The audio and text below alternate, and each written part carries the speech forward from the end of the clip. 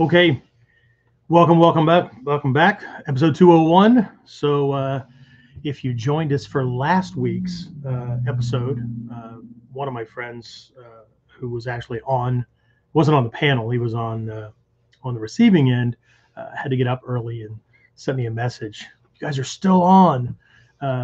We had quite the long episode. So, for those of you going back to listen to the recording, it was a little over 3 hours long.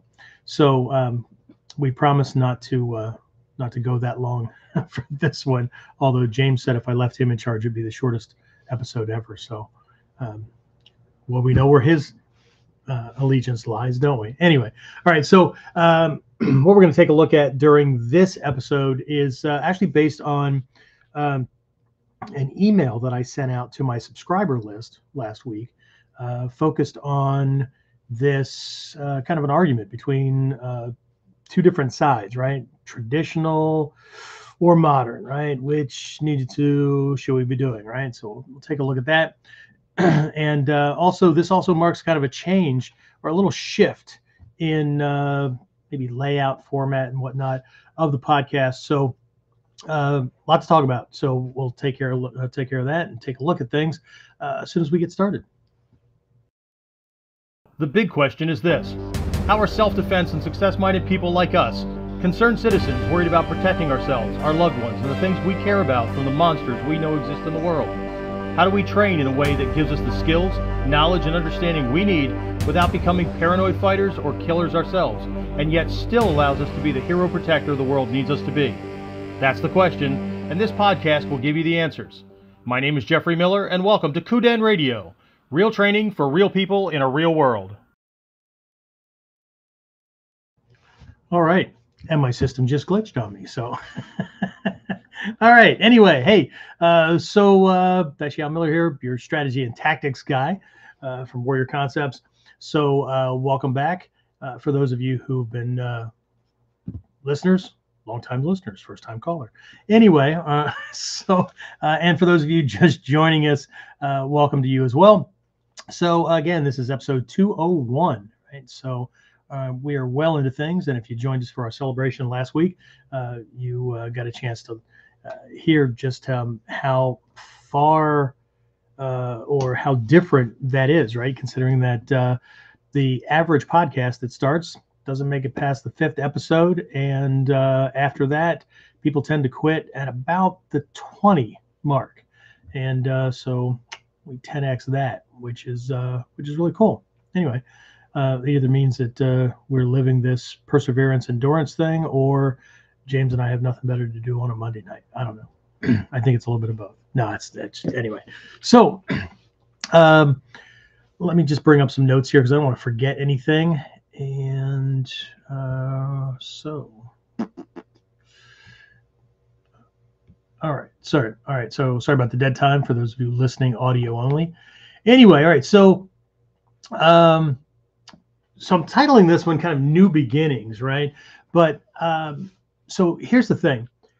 KUDEN, this podcast, is a way for us, right, to help people that are on a very specific path, okay? So we tend to lean in the direction of Ninjutsu, but this is open to anybody, regardless of martial arts, self-defense, system affiliation, anything like that.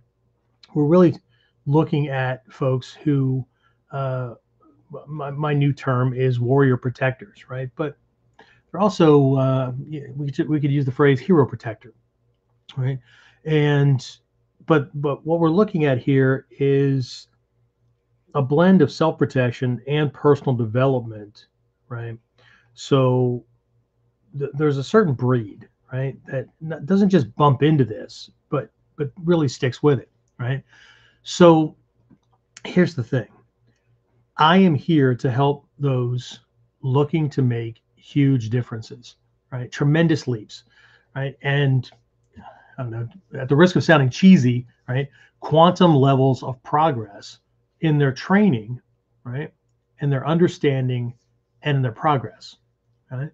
So this show is an integral part of the overall training provided, right, through Warrior Concepts programs. So it, along with my weekly Warriors Whiteboard Wednesday, I know some of you guys follow that. That's it's simulcast, right? So that we've got these things popping up in multiple places. Some of you are listening in on my personal Facebook page. Some of you are listening in on the KUDEN podcast page. When it comes to Warriors Whiteboard Wednesday, right, it doesn't show up on the KUDEN page. It shows up on the online Ninjutsu training Facebook page. Both of them show up at the same time on YouTube, right? They're also simulcast to Twitter, right? So, but this is an integral part, right?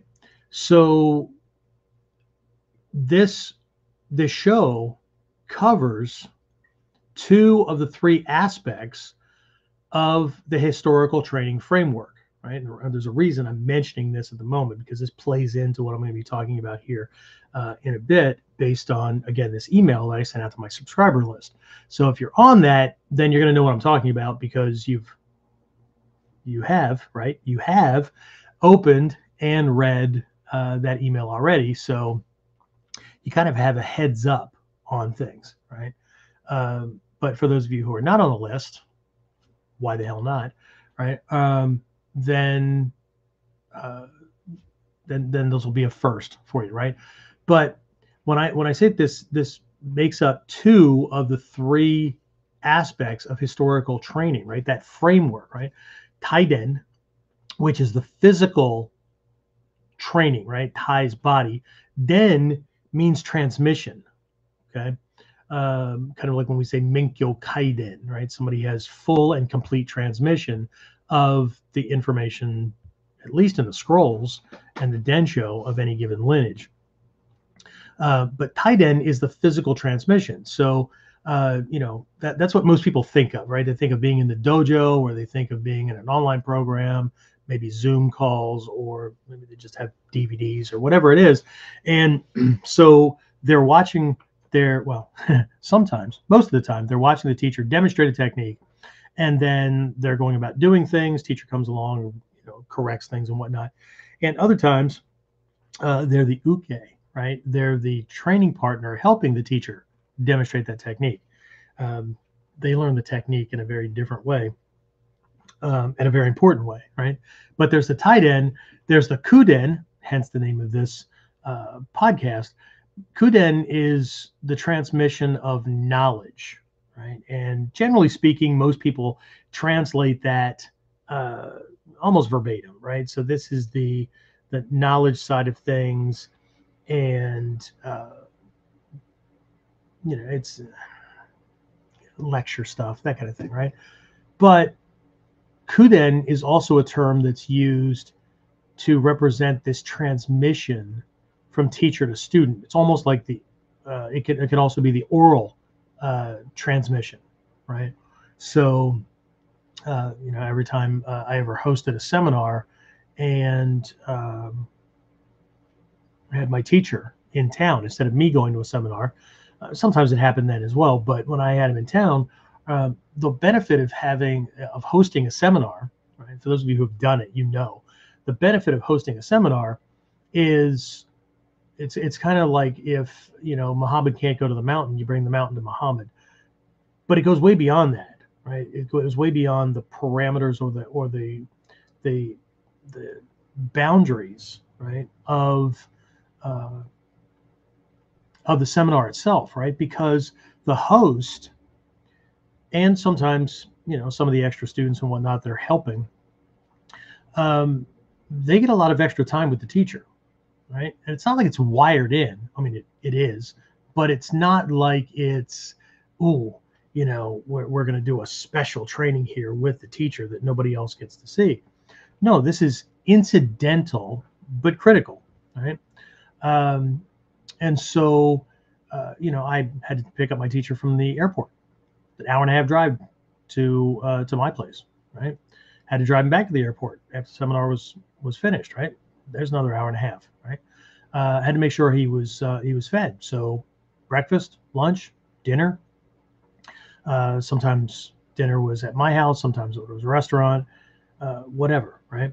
And then there were all these extra times, as one of my teachers used to say, at the end of the seminar, at the end of dinner, just I'm not just going back to the hotel and twiddling my thumbs or staring at TV or whatever, right? This gives us time to discuss your training. So there were a lot of extra hours, and I do things very much the same way that my teacher did as well, right? That gave lots of extra time for either me to ask questions and him to answer, or we would just be chatting about things that were just happening, right? My students understand this. We used to, before the time slots got too packed at the dojo, and this still happened at Sumeo Sensei's dojo, private dojo, not at Hombu. And in other contexts, Shrei Sensei would do the same thing. He would just take these bigger breaks in the middle of class. But sometimes he, weather was inclement, he would drive us back to the train station instead of just having us walk or take a taxi or whatever. But this is extra time to discuss things. And so there's this teacher to student kind of thing, right? Where we could be discussing things on the scrolls, we could be discussing history, but more often than not, we were discussing either some happening from class or some kind of drama that was going on in the world or whatever. And he would relate that to these lessons, right? So, here's what the past masters would say about things, but here's a good opportunity to look at how the same problem is going on in the world as was going on hundreds of years ago, but it looks different. But we need to be able to see beyond the surface, right? He would talk about, the importance of being able to understand the principles and concepts that are being conveyed beyond what the technique looks like, or what the lesson sounds like, right? Or what Japanese or whatever words are being used or whatever, because if we can't do that, then we can't apply it in today's world. So again, here we are with that traditional, modern, which side, right? And while that has an element of the personal bonding kind of thing, there's also this other element, right? Shinden, right? The heart-to-heart transmission, which I'm not going to dive into this as much as I do with the other ones, but this is that personal bond that the teacher and student have. That's not the same if somebody is only a seminar student, or they are only doing DVD training or whatever. There's nothing wrong with those different formats of training. I mean, I certainly did those. I did DVD training before stuff was on DVDs. Anyway, but there are these three aspects to training, right? And Kuden, the show, right, helps with both those knowledge-based lessons, but it also crosses over into the Shinden realm because we're talking about life stuff, right?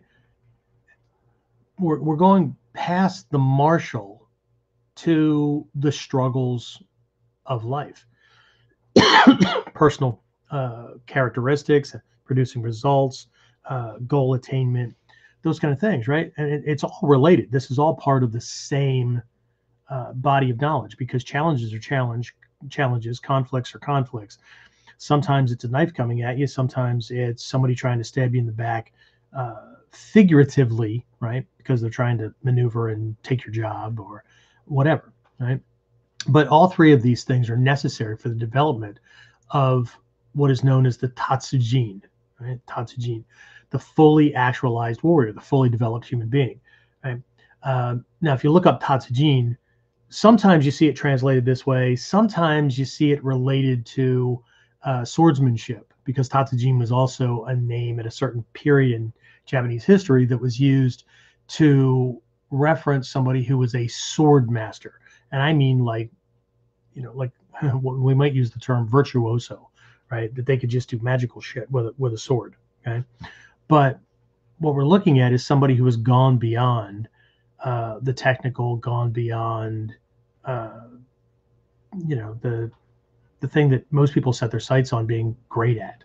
Okay, but the way it was introduced to me in the context of this art is this idea of this fully actualized human being. Right, we're firing on all cylinders. Right, there are so many different aspects of ourselves. There are so many things that we could hone, we could develop, those kind of things, right? So let me just do a technical check here to make sure that we're still good. James, we still good? Yeah, everything's good. Okay, awesome. Sorry, I'm just kind of following along with my outline here because I didn't want to miss anything. So moving forward, right? This is our goal, right? This is our goal. One, the goal is to be true to ourselves, right? And I'm going to be covering this in our next episode, this idea of authenticity, right? This is something that is embedded in Ninpo, right? It's the concept of Seishin, right? Personal development, personal clarity, understanding, knowledge, right? My dog thinks that he needs to guard me. Anyway, but it's a huge part of Mikyo, of course, this underpinning, right? The philosophy and everything that comes behind everything, right? But we'll talk about that later, right? But it's the Seishin, right? Is one of the 8 core fundamentals from the Gyoko school of warriorship, right? One of our 9 lineages. That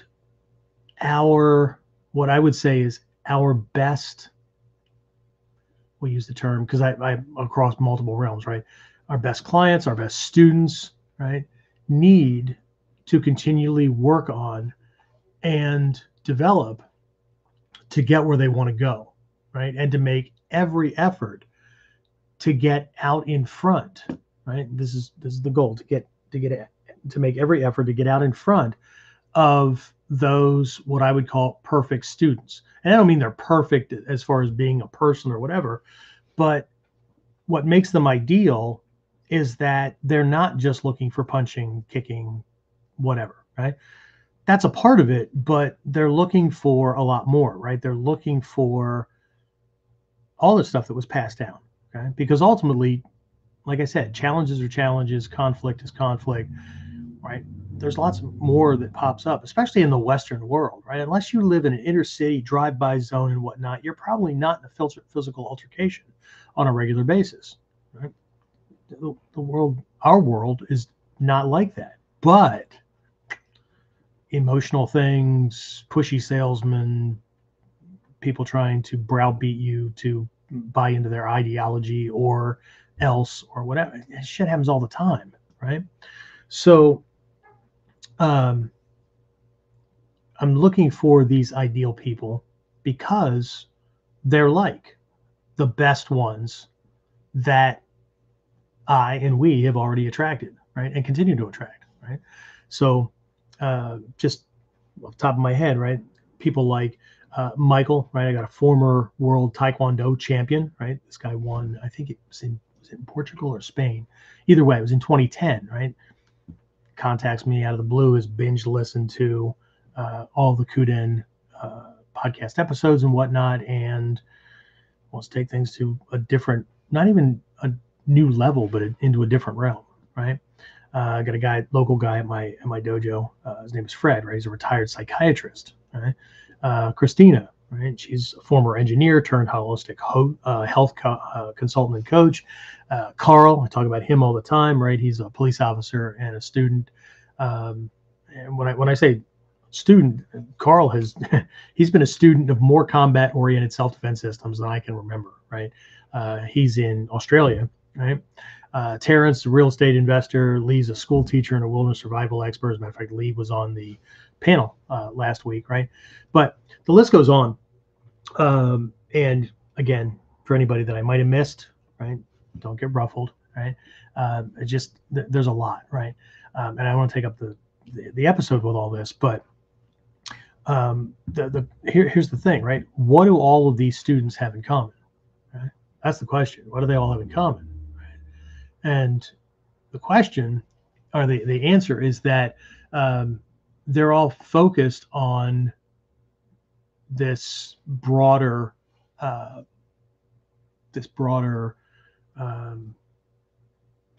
focus, right? Focused on broader focus. That didn't even make sense. They're focused on this broader sphere, right? They're focused on both self-defense and personal development, and they're really smart people who will call me on my bullshit if something doesn't sound legit. Right? I mean, I've got past fighter champions. I've got, law enforcement, military, security, people with really, really freaking high college degrees, psychiatrists, right? That smart folks. I mean, all the people that I attract, right, tend to be in that realm. Okay. So, anyway, so with the exception of those who are local and got involved that way, right, because they're just living close to the dojo. So I was one of the phone calls they made, right? The rest found me online, articles, videos, through formats like this, right? Whiteboard Wednesday, webinars that I've done. In fact, most of the best long distance students have said that they've binged watched or binged listened to nearly every episode, right? Of Whiteboard Wednesday, watched, YouTube videos and all that before they reached out to learn how they can work with me, how they can work with Warrior Concepts. Right. So we're also finding at the dojo, right? I was just talking to James before the episode started. I had just gotten off the phone with a mom who called about her high school daughter, about getting her into classes and things like that. And we just had a 10-year-old, right? Parents brought him in, really bad victim of bullying. And what we're finding is that more and more of these folks, including these two that I just mentioned, before they call or stop in, right, adults and kids, right, they've all decided that we're the right fit before they made contact, right, because they bounced into this stuff, right? The mom tonight told me she watched multiple videos and all that. So for those who, like to attack things, I know that you guys are not that, right? But a lot of you have reached out and said, man, you get my vote or kudos or whatever, because, of all the shit you take from these people. It's the nature of the beast, right? And you'll find this as well. The more you really make radical changes to your life and you step into that realm of that Tatsujin, the monsters really come out of the woodwork, right? And this is not me lamenting. This is just a cautionary warning that you need to be prepared for that. And sometimes they have faces of people that used to be friends. Okay, and so the decision gets harder and harder because you have to decide whether or not you're staying the path. Again, that's for another episode. But that being said, excuse me, beginning with this episode, we're going to be making sure that everyone knows how to connect more, not just to the lessons, but to me, right? To us. Okay. So let's do this, right? I've talked enough about that part, eaten up enough time with that. So let's do this. Let's jump into the email that I sent to my subscribers this past week.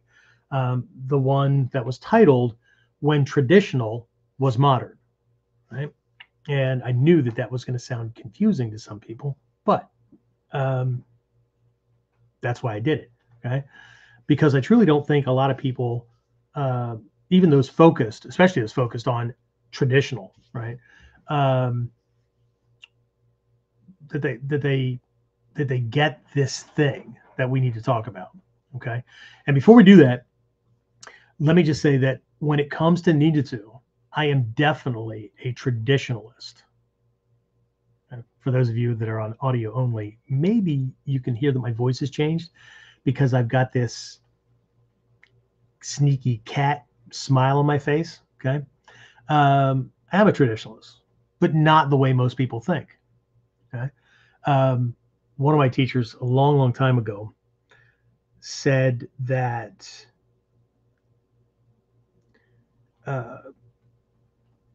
not wearing hakama, dogi, all kinds of things that maybe, I wear every once in a while these days. We wear martial arts uniforms and those kind of things, right? But as ninja, wearing these things or carrying ourselves a certain way or only focusing on certain parts of training and whatnot, right? By not doing those things, that in and of itself is one of the most traditional things that we could do. Because we have to remember that, in the history books, when you read this stuff, right, the ninja are often identified as this counterculture to the samurai ruling class, right? But that doesn't mean that they were like street urchins and stuff like that. Oh no, Sensei, they were farmers. Really? Well, those farmers owned castles and shit like that, right? Could they be living and working as? Yeah, absolutely. Okay, but it wasn't that simple, right? What we're talking about with a counterculture is that the predominant culture was one of not just ancestor worship, because the ninja families had that kind of thing as well. And it wasn't, I don't know, worship is a bad word for a lot of modern people, especially people that see themselves as agnostic or atheist, because they only associate a word with one thing, right? But you'd have to understand the Asian mind in this connection with ancestors, right? And a constant state of gratitude for them passing down the knowledge and whatnot, right? And of course, there's a belief that they still oversee them and whatnot. I'm not going into those realms, right? But the samurai way of thinking, typically, right, was in, if it was good enough for great grandpappy, it was great enough for his dad, if it was good enough for his dad and whatever, then it's certainly good enough for me, right? It was to hold to the tradition, right? Even in modern Japan, there's this idea that there's certain things that make Japanese people, okay? Just like in the US, there's certain things that make Americans, right? I know that there's North America, South America, and lots of people are Americans, but you get the idea, right? Same thing with British, Scottish, German, whatever, okay? And that's not true. But there was this attempt to hold on to, right? Where the ninja as a counterculture were all about technology, right? If there were things being imported or there were new things that could allow for them to accomplish things better, faster, whatever, they were all about that. Okay, so for instance, when the Tanegashima, right, the firearm came in, and I'm going to save you a little bit of time. If you try to go translate the word Tanegashima and figure out how they even came up with that word for firearm or flintlock or whatever, save yourself the time. Okay, Tanegashima was the port that the foreigners landed at, and that's the first port where these flintlocks, these basically they were arquebuses that came in, and so they just gave it the name Tanegashima.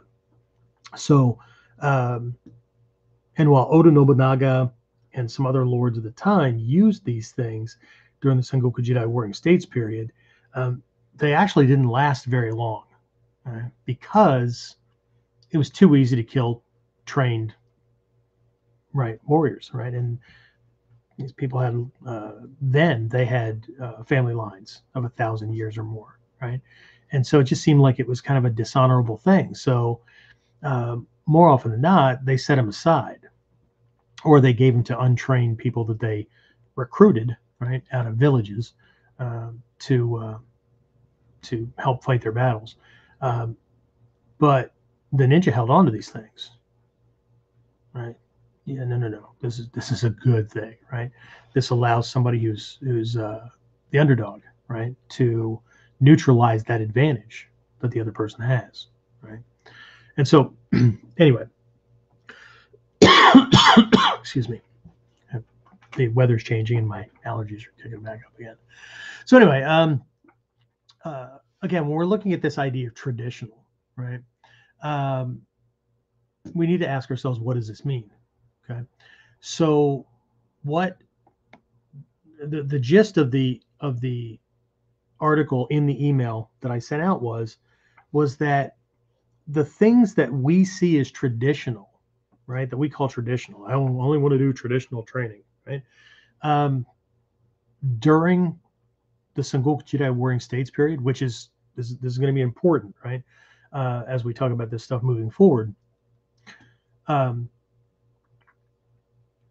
This was the technology. This was the modern stuff. Okay, they had their own traditional, they had their own old ways, right, that they thought of as old school, right? But this was the modern technology of the day, based on weapons, based on armor, that kind of stuff, right? So I get the studying of old ways.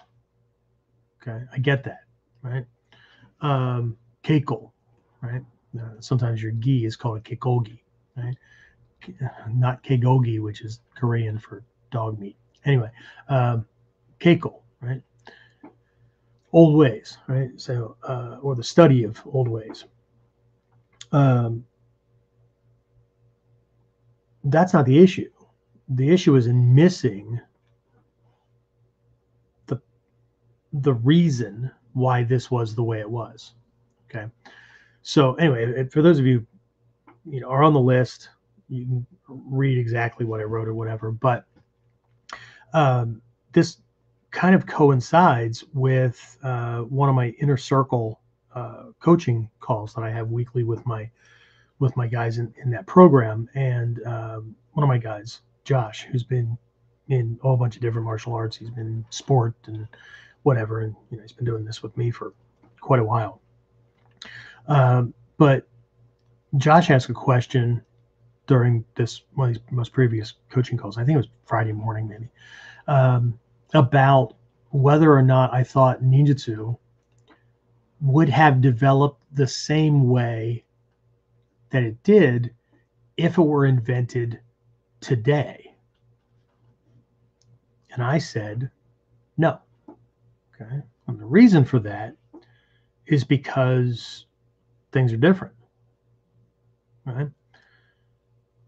I'll give you, for instance, in ancient Japan, let me switch my gears over here. In ancient Japan, if let's say we lived back in 13th, 14th, 15th century Japan, right? And we had to do some stealth work, right? We're in the Sengoku Jidai Warring States period, and we're doing a spy mission. We're information gathering, right?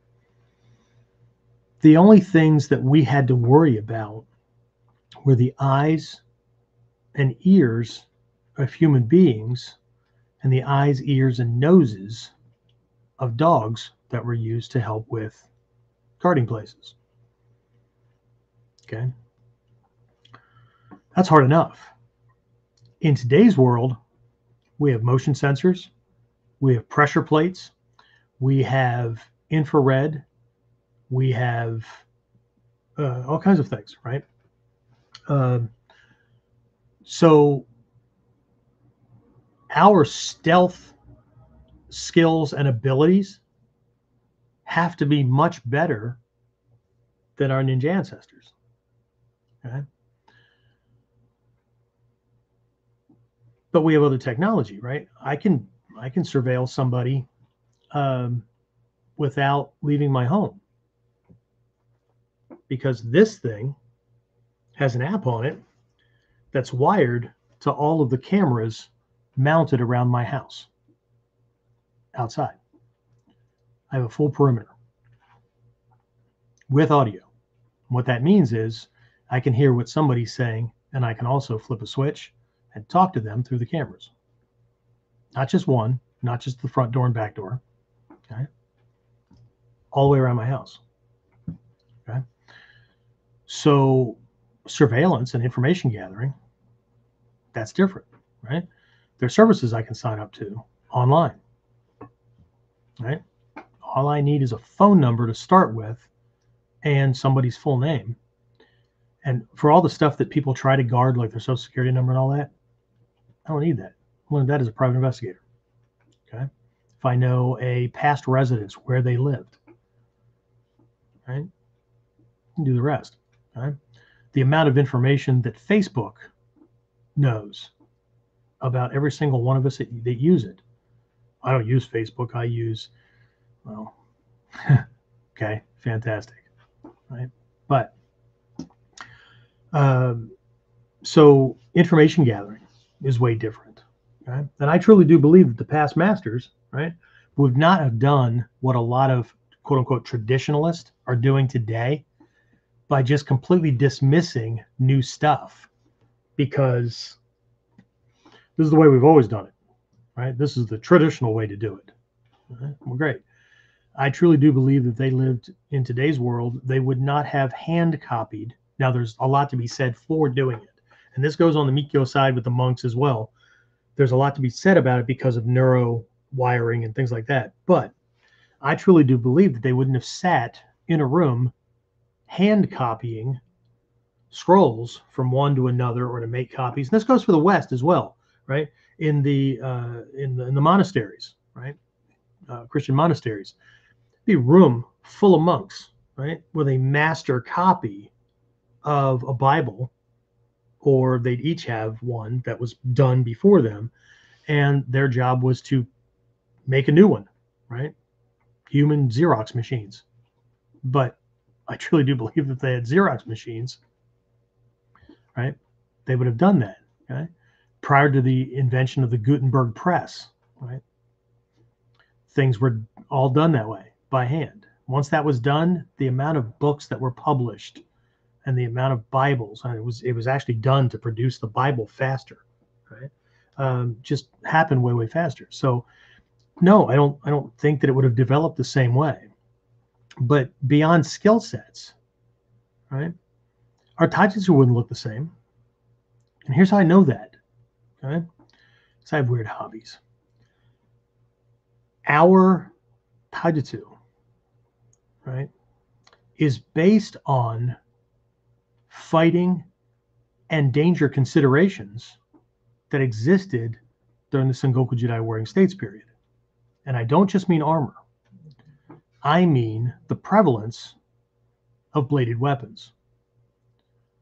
Okay? Nearly everyone was carrying a 26 to 36 inch razor blade, or they were carrying a 8 to 16 inch, 18 inch blade on the end of a pole, whether it was a spear or a halberd or whatever. Okay. So was I. Yeah. But see, if we follow history and we move into the Edo period all the way up to today's world, and we're just looking at Japanese martial arts, what we see is that as weapons became less prevalent, because remember, once Ieyasu Tokugawa, right, took over, and the whole Tokugawa family had that 100 years of peace, 100 years of enforced peace, right? Weapons became less and less allowed, less and less prevalent, right? What we see historically, traditionally, is that kamae became higher, right? They weren't so low. The feet came closer together, and the torso went from almost completely profiled to more square forward, just like you see in Western pugilism, where it was more nose to nose, eye to eye, toe to toe. Right? Why? Weapons, bladed weapons. Okay? Just like the Bible says, this is not a biblical thing, but it's a good quote, right? The wages of sin are death. Okay? What's a sin? Right? I know people have lots of definitions for it, but sin first showed up in the book of Romans. Okay? Romans is all about amassing an army to protect, defend, and or. Okay? And so sin is an old archer's term. It means to miss your mark. Okay? And if an archer missed his mark often enough, he was going to die because the other guy's going to get in on you. Okay? So the consequences of bad taijutsu during that era was death, because even a narrow, even a glancing shot was going to open you up, okay? Or a part of your body was going to fall off. Okay, if you understand the transition in armor, right? Because originally armor, I mean, we would think, well, that's stupid. It looks like inverted grass baskets on somebody's body. Yeah, but the metallurgy was off, and so the dachi, the big battlefield swords of the time, weren't nearly as sharp as a katana, right? When the katana came in, that armor went out, right? But you also had these ideas during that time period, right, where karma's a bitch, man, right? If you get tagged, right, then you deserve to die, okay? But they also believed in karma as in like reincarnation, rebirth kind of stuff, right? So cosmic do-over. Anyway, so what you see is armor changing, but that's where that turtle, what I call turtle shell or armadillo kind of look started to come in, where things kind of overlap everything else. And so if you took a full-on shot or a stab or whatever from a katana, it'd go right through your armor. But the armor wasn't designed to protect you from things like that. Okay, like a lot of people think of European armor. It wasn't designed that way. It was designed to protect you against near misses. Okay, so there's leeway, right? But a full-on shot, yeah, well, okay. So, but if that's the problem, that my shit needs to be together, okay? But as that becomes less and less prevalent, and we become more of a fisticuff kind of thing, or judo or jujitsu like things or whatever, where yes, you could still die, yes, you could still get maimed, whatever, but it becomes less and less, right? It becomes more about winning and losing face than it becomes about you're not going home ever, right? So the consequences get lower, right? So in today's world, right, I don't think that most people would consider, and most people don't, right? If you look at the comments on most of our videos, most of the comments on most people's videos, right, people calling foul bullshit or whatever, right? Everybody knows how to fight. For those of you on audio only, I just made air quotes, right? Everybody knows how fighting is done. Yeah. Why? Well, because that's how everybody in their realm does it. Okay. And because they haven't had somebody start out wrestling or, fist fighting or whatever, and next thing you know, a gun or a knife comes into play. Because that's not fair. This is not about fair. This is about warfare. Okay. They're spelled differently. Okay. So what we need to understand is the idea of the why, right? The kotsu of your techniques. Kotsu, right? This means essence, right? Or essential nature.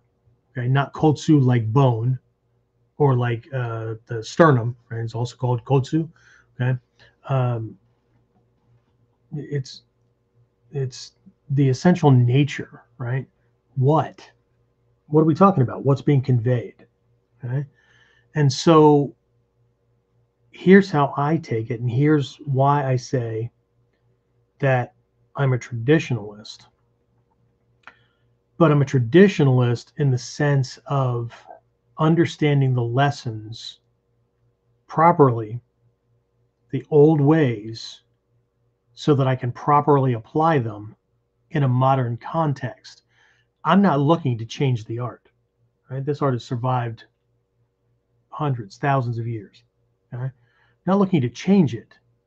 What I need to do is understand how and what what kind of thinking went into these old ways, and how do I apply this against the modern attacker? The environment's different, the terrain is different, right? Weaponry is different, right? But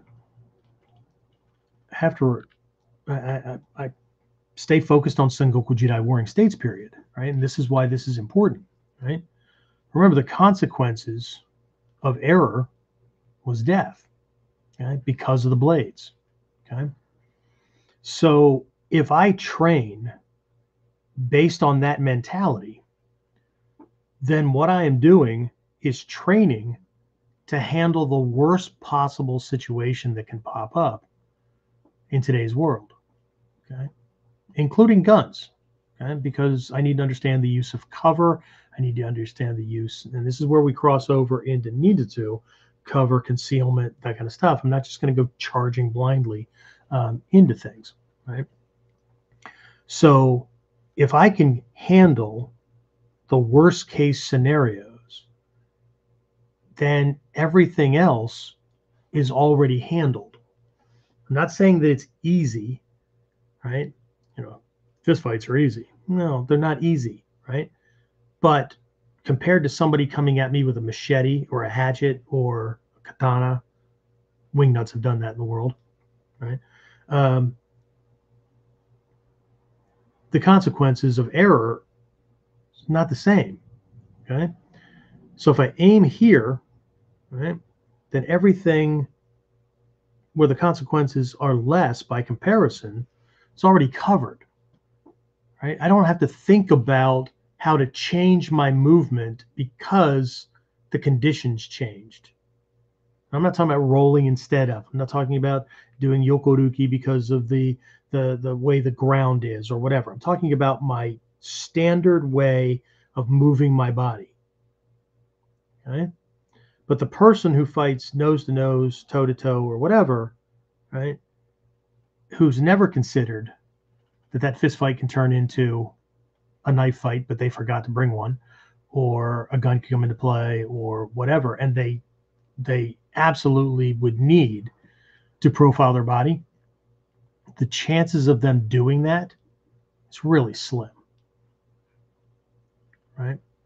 So here's the thing: I don't buy into these arguments. I don't play these games when it comes to traditional versus modern. Okay? There's a reason that things have lasted for as long as they have. But there's also a reason that they started the way they started. And that goes for everything, including sport, martial arts, all that stuff. Right? So what we have to understand, because ultimately we do have to apply this stuff in a modern context. Right? You have no choice. Right? You don't have a time machine. Right? And besides that, would you want to go back? I know a lot of people fantasize it, but would you really want to go back there? Okay? It's kind of like the time that I did a presentation in Dublin, Ireland, and as soon as I got the acceptance for my abstract for my proposal to do this talk at a major medical conference that was over there, and as soon as I got it, my wife said, "There's no way in hell you're going to Ireland without me." And then she bought the plane tickets, so she couldn't not go, right? So anyway, there was plenty of time that we wired in on either side of the trip, and we found a Viking museum. It was just pure accident. We had no idea that it was around, right? And so we go in, and the first part of it's very much open, like your typical museum, and there's shields and swords and armor and things about the way people lived and all that. But then as you got back farther into the building itself became the display, right? They had nobody was alive, but it was a 2-scale diorama of like a little, not a village, but like a small town. And so you wound through these little streets, and it was inside, so it was more dark, but more like there was overhangs and cover and all that. And the things that you learn, right? the prevalence of dysentery, and they didn't have tetanus shots. So if you cut yourself on a rusty piece of metal, you were probably going to die, horrible death of lockjaw. But the development of overcoats and top hats and whatnot, because piss buckets were a thing. They didn't have running water and whatnot, right? People threw that stuff out of their second, third story window onto the streets. So that's where galoshes and all this kind of stuff came from, right? But then combs, right? And made their hair nice and straight and made it look nice. But more often than not, people carried combs to keep the lice in their hair at bay. Okay. Same thing with perfumes, and the wealthy wearing layers upon layers upon layers of clothing, even when it was warm. What gives? No deodorant. Okay. All the stuff that we take for granted, right? So, as one of my teachers used to say, do you really want to go back there? So, but ultimately we have this modern context that we need to handle, right? We need to be able to do things in. But if we're ignorant of history, then, and I get this, if you're ignorant of history, you're bound to repeat it. Yeah, not necessarily. Okay. You'll make the same mistakes that people made and learned from, all the people these days, right? This is a social construct, and it was all made up. It's a social construct. We're not going to buy into it. Shit, let's just take that to its fullest extent, right, James? We talked about that earlier. Just take it to its full extent. You're right. It's a social construct, right? I support your belief that you should run around naked, shit in your backyard, and not wipe, because that social construct was developed certain things over time so that human beings could last longer. And I know what people are talking about, but you know what? Let's just throw it all out, right? There's none of these problems that exist in the world because it's a social construct. A social construct is make-believe. No, this shit happened. Okay. So anyway, so traditional or modern? Well, okay. What worked? Why was it developed? Okay. So again, if I train based on the idea that a blade or a stick or a pole or whatever could come into play at any moment, right, then I'm going to manage things much differently, right? If I recognize that not all fights, okay. Speaking of which, people that make their dumbass comments slay me. James, what's one of the most common comments on our videos when it comes to like wrist grab defenses or clothing grabs or whatever? It's one of the most common. That nobody ever does that in a fight. Nobody ever does that. Yeah, so as an ex-cop, I call bullshit, but it shows up many different ways, right? I can't remember a time I've ever grabbed anybody in a fight. Can't remember a time anybody's ever grabbed me in a fight. Nobody does that. That's bullshit, right? What's there, a run on wrist grabs this week? All kinds of bullshit comments, right? Well, I just had a comment posted, I don't know if it was last week or whatever. One of the guys on my subscriber list apparently used to be a member of maybe Chicago branch of Hell's Angels, and he said they absolutely do grab. Yeah, of course they do, right? I'm an ex-federal cop. I've seen my fair share of people grabbing. I've had to put my hands on people. They tried to put their hands on me. All kinds of things. Absolutely, it does happen, right? But I've talked about this before. Our belief system limits, it puts a ceiling on whatever we're going to be doing. But we've got one side that's only going to be doing modern ninjutsu, right? Because they're going to, they tell me they're going to be adapting everything to modern fighting. But what I end up seeing is their skill set completely changes. So they're fighting like everybody else. Okay. And some people are leaning over on the traditional side I only do it the traditional way, but they're not doing any they're not understanding how to use that and how that traditional stuff neutralizes or seriously hampers different types of attackers from being able to do their stuff, right? Boxers and their jabs, Taekwondo and kickboxers from doing their front snap kicks or their roundhouse kicks or whatever, right? So it's not an either or, and it never has been, right? From a ninja's perspective, it never has been, okay? Ninjutsu has always been based on understanding the worst possible scenarios, understanding the problems where you're going to be outgunned, right? You're going to be at a serious disadvantage. And here's the technology for neutralizing that, for bringing things to at least zero so that you can move forward and take care of it, right? At least based on the way I've been taught for over 4 decades. That's the gist. Now, is that the gist in today's world? I don't know. All I know is that when I got started in 1980, that was the gist. Okay? And from what I've been told by old school teachers who are now, some of them are Soke, some of them are just senior Daishihan and whatnot, that goes back into the 70s and late 60s. Okay? So it always is about applying things in a modern context, but that doesn't mean that modern ninjutsu needs to look different, right? Or that we need to play the same game, okay? But also following the path of traditional ninjutsu, traditional bujutsu. Right? It doesn't mean that we throw away the tactics and the strategies designed for kill shots. Right?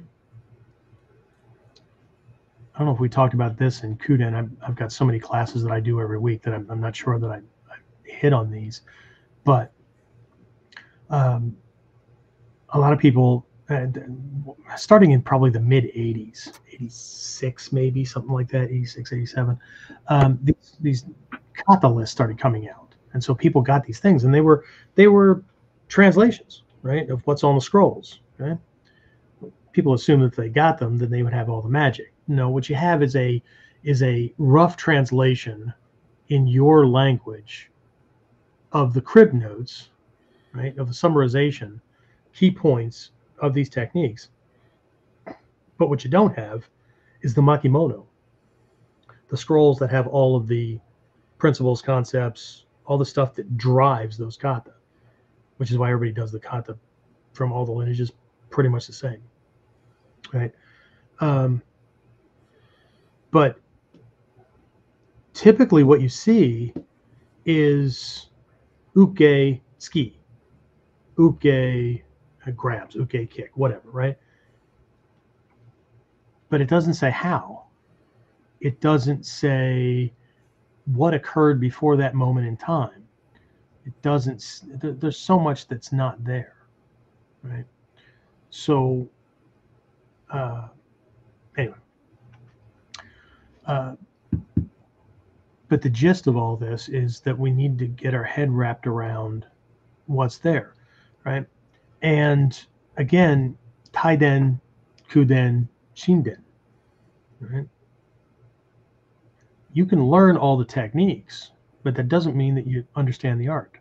It goes for me too, right? Just like I just heard something recently, right? About people wanting things changed so that they can attain equality. And I think it had to do with education, right? They wanted standards changed. Again, this goes back to the social construct, right? The standards are unfair. I want that, so you need to change things so I can feel equal. Okay, well, you still won't be equal, even if you get what you wanted. Because the standards changed, you didn't rise to the standards. Okay? Doesn't make you equal. Okay? Makes you a kid that stopped screaming when mom gave you the cookie, so she didn't have to listen to you scream. And I blame the mom who gives the cookie. That's who I blame. Anyway, so the understanding falls to us, right? And again, this is why this is a realm that most people don't go into, right? They think they go into it, but what they're doing is running around the internet or reading a couple of pieces here, or they overhear a conversation by somebody, and then they just go around parroting that thing. That's not the same as understanding, right? Memorizing a quote, like Hatsumi Sensei quote on the web, or a quote from the Bible or whatever, and then just using that is not the same as understanding, right? The thinking processes that produce that way of communicating. So anyway, traditional or modern? Yes. Okay. And no. Right? Because in today's world, when it comes to stealth, I'm going to start with the principles and concepts based on, the old stuff, which was actually based on shape and sound. Shape and sound. Okay, I needed to break up my shape so that eyes couldn't detect it, or it couldn't be detected as a human being, right? Smell was a big part as well, right? Because if you smell like a human being, then the dog's going to come and bite you in the ass, right? But also sound, okay? But you can change your shape and you can eliminate sound, but you still have pressure plates, you still have motion detectors, you still have infrared, you still have heat sensors, all kinds of stuff, right? So in today's world, I use that to start, and then I'm going to have to ramp it up. In other realms, like hand-to-hand, I know how people do things, okay? But I'm going to trust the stuff that was developed in the Sengoku Jidai Warring States period. One, because modern fighters aren't going to know what the hell they're dealing with, and most of them don't. Take up an Ichimonji, right? Oh, and by the way, I have a meme that's coming out in the next day or two. Okay? It says, say Ichimonji one more time. Ichimonji. Anyway, so, and those who say Ichimonji, right, don't know what I just meant. Anyway, so everybody that I've ever sparred with that fights modern conventionally, right? As soon as I take up an Ichimonji, and maybe you've experienced this as well, first thing they want to point out is that the arm can be grabbed or hit and the leg can be swept. You're absolutely right if I don't know how to properly use an Ichimonji.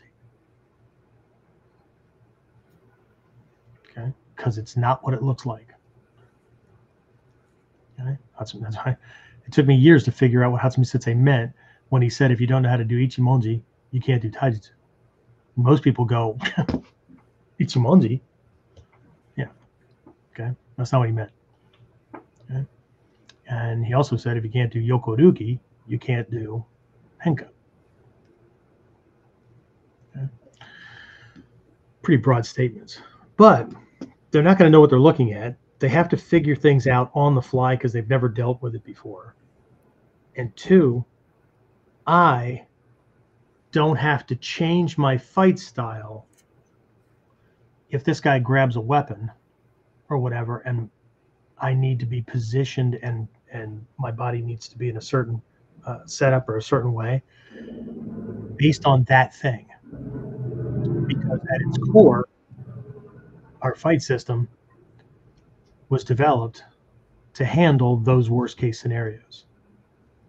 And just like it's easier for a civilized man to act like a barbarian than it is for a barbarian to act like a civilized man, it's easier for somebody who is trained to handle worst case scenarios, to handle more mundane things, than it is for somebody who handles the or is trained for the mundane to be able to handle the scary shit. Okay. Anyway, that's what I have. We didn't go very long. We'll see what kind of questions and whatnot pop up. But what do we have, James? James is the surrogate voice for everyone else. I'm glad that everybody's voice sounds that deep.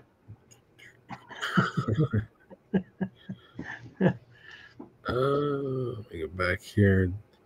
Dale Burkett Jr. said, "Thank you for doing these live broadcasts. It's amazing how your life stories apply to so many different things in life." You're welcome. Like I said at the very beginning, it's either here to be helpful or it's because James and I have nothing else to do in our lives. Trust me, we have plenty. Tori's on and asked at some point, could you address the topic of people who have been out of training for some time? Just your thoughts and recommendations. That's too vague, Tori. I need more specific. Are we talking about getting back into it? I mean, I'll deal with it right now if you can be more specific. Are we talking about getting back into it? Are we talking about where to start? What are we talking about? Because you know what?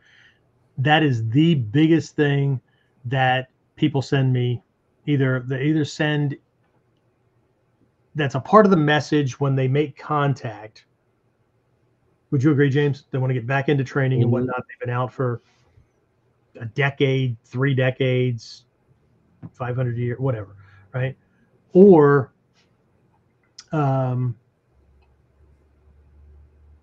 they have, but they just can't get the motivation. There's all these things, right?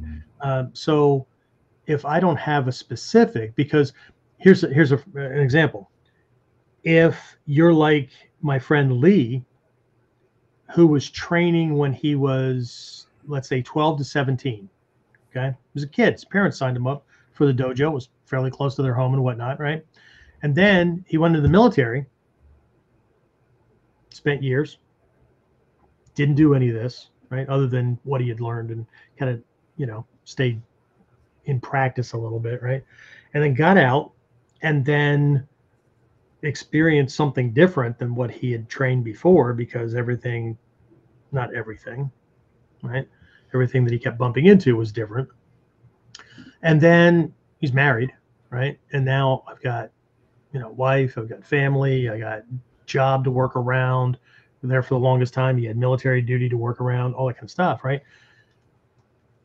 If he is trying to get back into training, now he's back in training, but if he's trying to get back in training because of life pulling him in multiple directions, that's different from, here's an example, somebody telling me they really want to do this, but their wife won't let them. That's very different from somebody who wants to get back into things, but it's 20 years later and their body's not what it used to be. And that's different. You get the idea? So I need specifics. Because without knowing your context, I'd just be throwing Jello against the wall and hoping it would stick as a piece of artwork. And you and I both know that's not going to work. I'm just going to have a big old stain on the wall and a bunch of freaking Jello I got to clean up off the floor.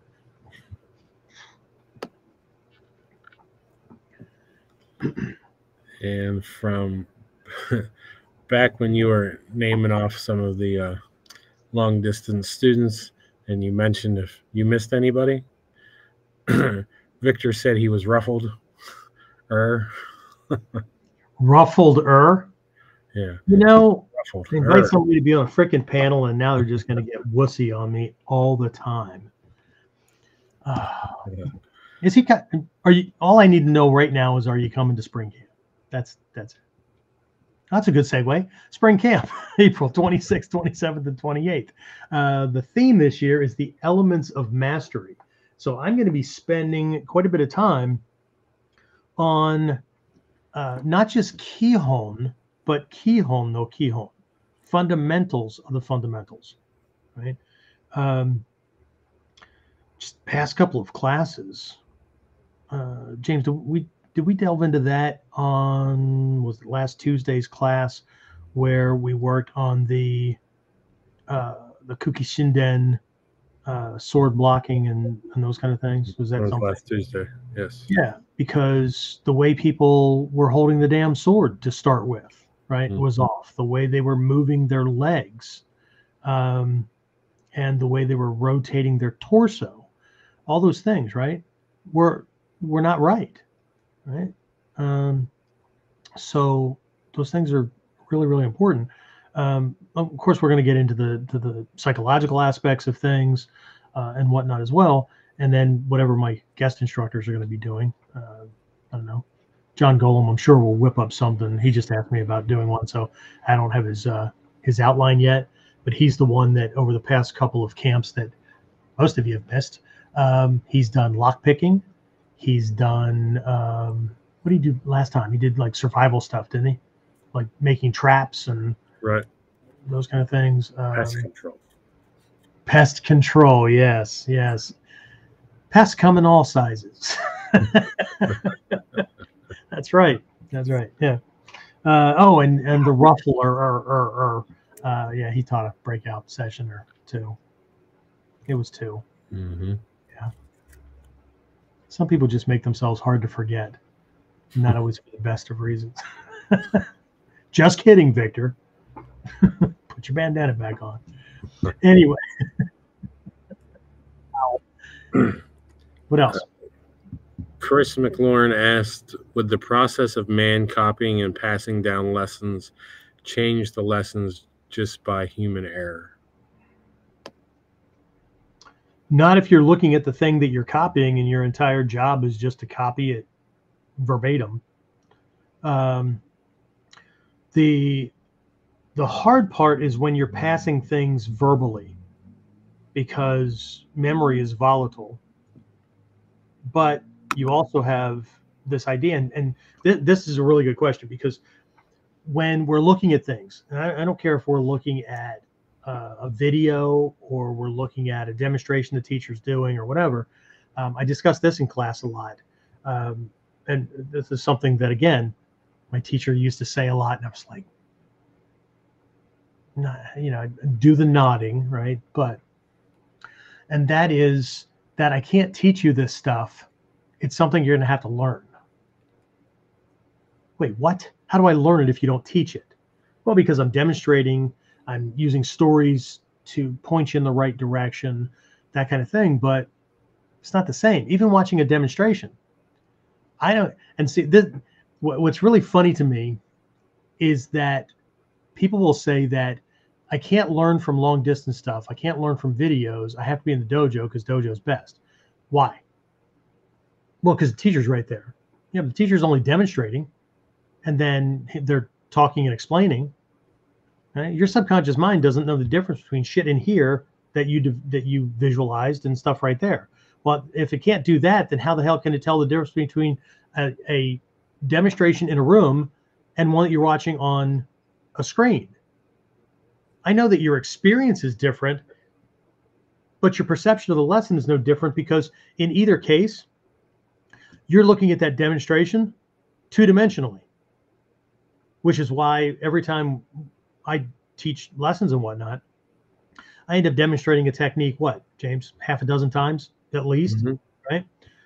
Because every time I do it, we change angle. I change angle because the average student won't fucking move. They stand in one place and watch the demonstration as though they can see all the way around top and bottom. You can't see 90% of a technique from where you're standing, and it doesn't matter if you're looking at a computer screen or you're looking at a demonstration in a room.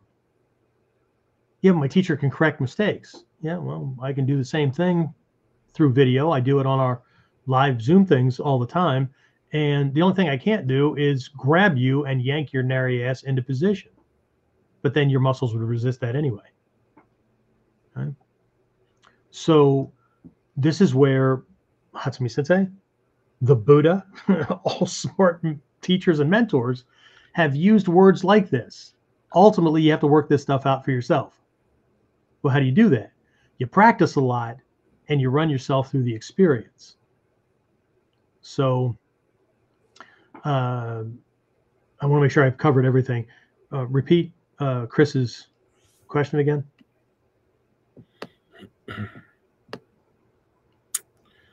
Would the process of man copying and passing down lessons change lessons by just human error? Okay, so you always run the risk of you mistranslating. This isn't just about passing one to another and then it getting changed, like the monks mistranslating the Bible or whatever. They were copying verbatim. Okay.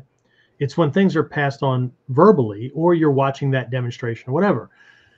Because before we start worrying about other people mistranslating the lesson, we need to focus on ourselves. And the only way that you can figure it out is it's kind of like being in high school or in the university and being in a science class where you have a classroom setting and you have a lab setting. Classroom, you learn. You can pass academic tests left and right. But you go into the lab, mix those chemicals together, you either get the result you were supposed to get or you don't. In either case, a question pops up.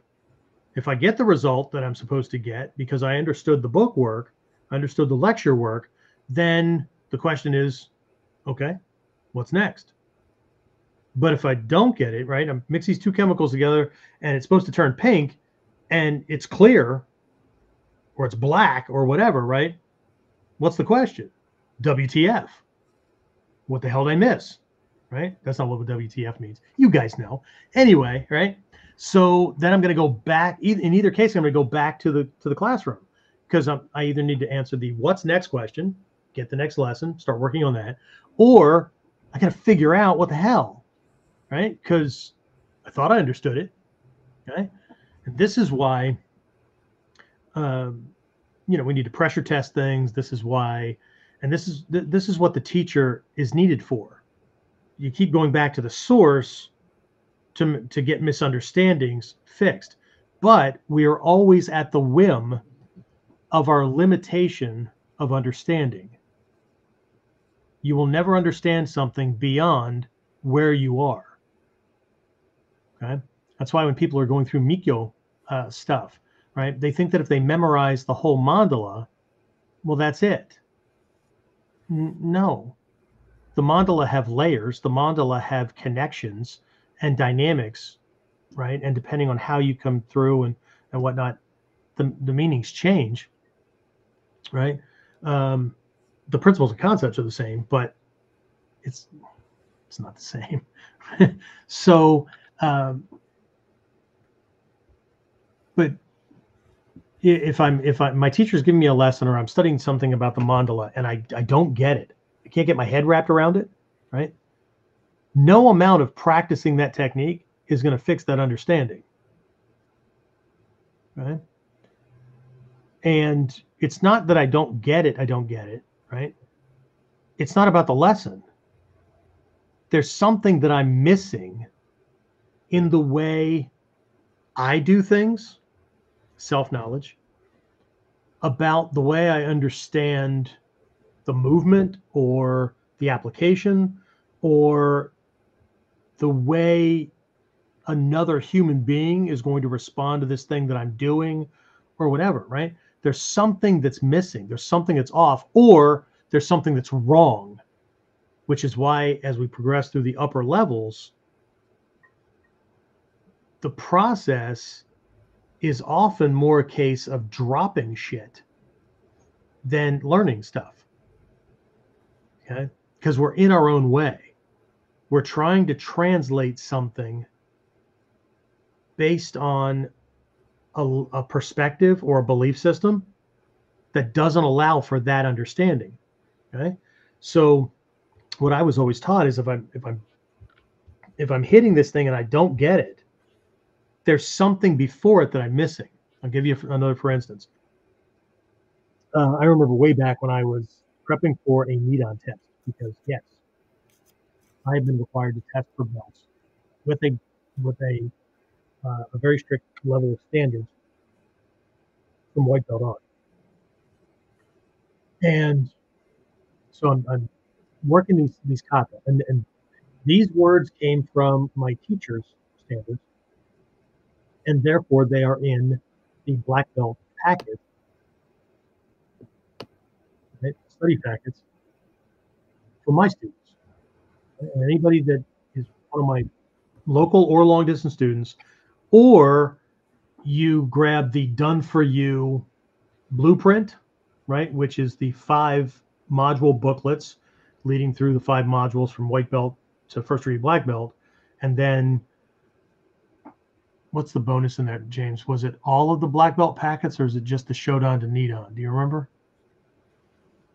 There's been both. Okay. Either way, right? So in the black belt, on the black belt cover sheet, there is a statement that says there are, I'm just going to pick one, there are kata referred to as Sandan kata. There's no such thing. Right? There's no such thing as Sandan kata, right? All the kata in all of the places, right, came from different places on from the scrolls and the lineages, but they're perfect examples of the principles and concepts we're trying to convey at that level. Okay? And for Sandan, it's controlling his perceptions and getting him to do things in a way that serves you. Okay? Anything below that, Nidon and below, is all responsive.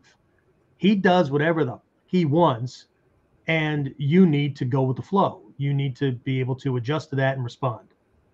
From Sandan and above, it's deeper and deeper levels of control to where he doesn't even know that he doesn't have the control he thinks he has. Cool shit. Anyway, so there are kata referred to as Sandan kata. But this is there, and again I'm paraphrasing, but these kata are there merely as a way to gauge a student's understanding and ability with the skills and lessons that they're supposed to be embodying, right? Knowing the kata alone is not enough. Well, that just flies in the face of the traditionalist, doesn't it? Okay. Do I want you to know them? Of course, that's the place that you start. But your ability to do it, right, at speed is a whole other thing. And your ability to do the kotsu, the essential nature, right, even if what you're doing doesn't look anything like the base model. Shihodori, for example, 4-directional catching. Yeah, there's a model. Yeah, they're a henka. But Shihodori, at its essential nature, is I try to catch this guy and apply a technique, and he counters it and turns that around on me, and I need to counter that and catch him. And right, this thing just goes back and forth, but ultimately he's countering my technique. I have to be able to counter the counter, but he's going to counter the countered counter, but I need to come out on top. Okay? Just doing it 2-dimensionally is just the place to start. Okay? So volatility of memory, yeah, it's a thing, right? But one, that's why we keep checking with people that know more than we do. And two, until we have that breakthrough, until we understand what's missing, well, let me go back to my story. Testing for Nidon. There were a couple of techniques I just kept fucking hitting a wall on. Just couldn't get it, right? And at a certain point, I just decided, you know what? I'm going all the way back to the beginning. I'm going all the way back to my basics. Okay. Now, the curriculum I was going through doesn't look exactly like the curriculum that my current students go through. And it's because of logic and there's a certain rationale to the learning process, and there's also a certain thing that I was dealing with with quote unquote modern students who won't fucking practice after they leave a certain belt level behind, because somehow they get their head wrapped around that those techniques and skills that they learned at that belt level, well, they're past that and they already learned them. Yeah, you learned them at that level of understanding, right? Meanwhile, now you're getting new principles and concepts that are supposed to be overlaid on those to make them better. This goes back to there's no such thing as a Sandan Kata. There's no such thing as any of these things, right? But there's also no such thing as a beginner technique, an intermediate technique, and an advanced technique. I don't give a shit what anybody tells you. All right? No, there's Shoden Kata, there's Chuden Kata. Yeah. Shoden, also known as Jodyaku. The kanji does not mean beginner. It's the same kanji in Jodan, no Kamai, high level, right? It goes in the opposite direction. Gyokoryu, Jodyaku no Maki, Churyaku no Maki, Geiryaku no Maki. High, middle, and low. Not beginner, intermediate, and advanced. See? That little piece of fucked up understanding causes people to not pay attention as well as they should be to the first level, the Jodyaku no Maki, Kata, or in the Kotoryu, the Shoden no Maki. Sho and Jo, it's the same kanji, slightly different pronunciation, right? This is where the most important principles and concepts of the lineage are placed. If you know these and lose the scrolls, you should be able to rebuild all three levels of scrolls. Anyway, it's just what they told me, and I'm just repeating it. That's not it. They did tell me, but you figure it out. Anyway, so I went all the way back to the beginning. Put my ego on hold, forgot that I was a Shodan working on Nidan, and started working the basics. And what I started realizing was, this is the way I learned it, and this is what I'm doing. But based on this other stuff that I learned, the angle should be a little bit different. The timing should be a little bit different, right? And I started overlaying that stuff on, and two things happened. One, all of my lower level skills got better by nature because now I was doing them like a Shodan, working on Nidan at that level and not the way I learned it. So they all got elevated. And two, I found a couple of errors that were holdovers from lower level work that were still going on. And when I fixed them, so I would work on a bunch of things. I would fix something. I'd go back and work on those things, and I might fix one kata, but the other two are fuck. Anyway, so I go back and I just back and forth, right? Classroom, lab, classroom, lab, classroom, lab, right?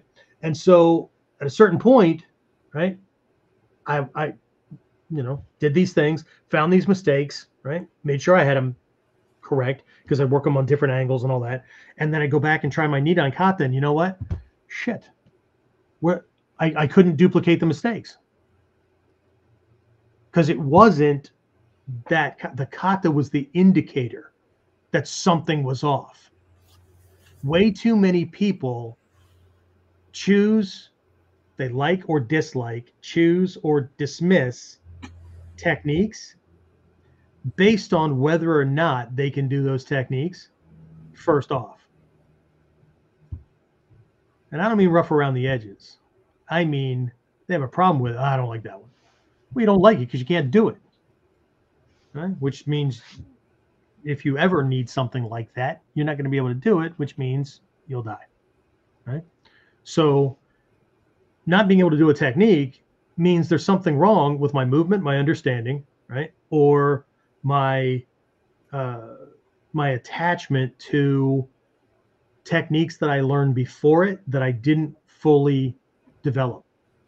And now I'm hitting a technique that requires a deeper level understanding in movement, in strategy and tactics and whatnot that I don't have.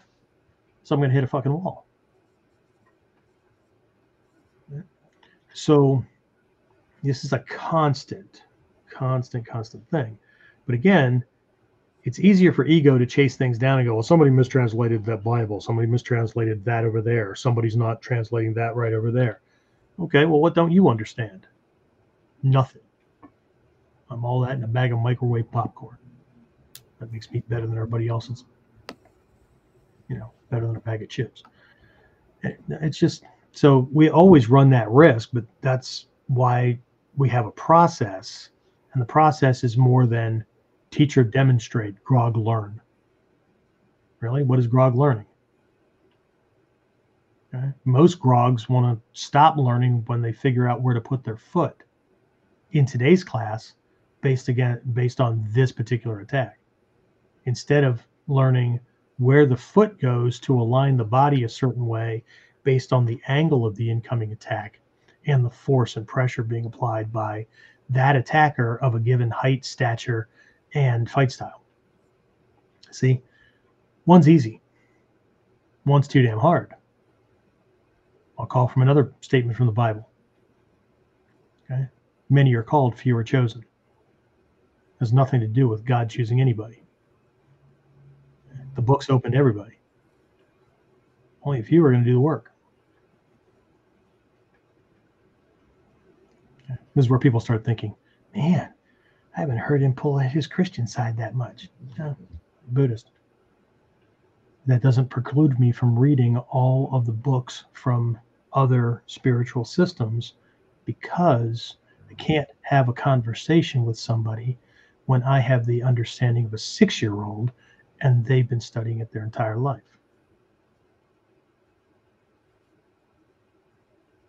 Anyway. All right, what do you got, James? Dave said, for me, the traditional is more attached to the rituals, ideologies, strategies than to the actual techniques. When people talk about modern, they generally mean techniques only with no traditions. In reality, the people of today don't really attack differently than they have since the caveman. The only real difference is the weapons. People hate and murder and rob the same as they always have. I agree. What most people see, and you will have dominating. I'm going to use the word style, but I don't mean that. Dominating.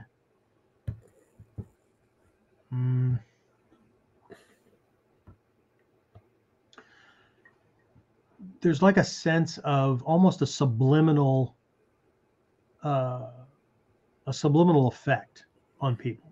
Okay. You will see people that get in their first fight, and the way they fight looks like fight scenes that they've seen in movies or TV shows. Okay. Or if they watch a lot of, I don't know, who knows, karate tournaments on ESPN or whatever, right? It'll look more like that or whatever, because they're being conditioned.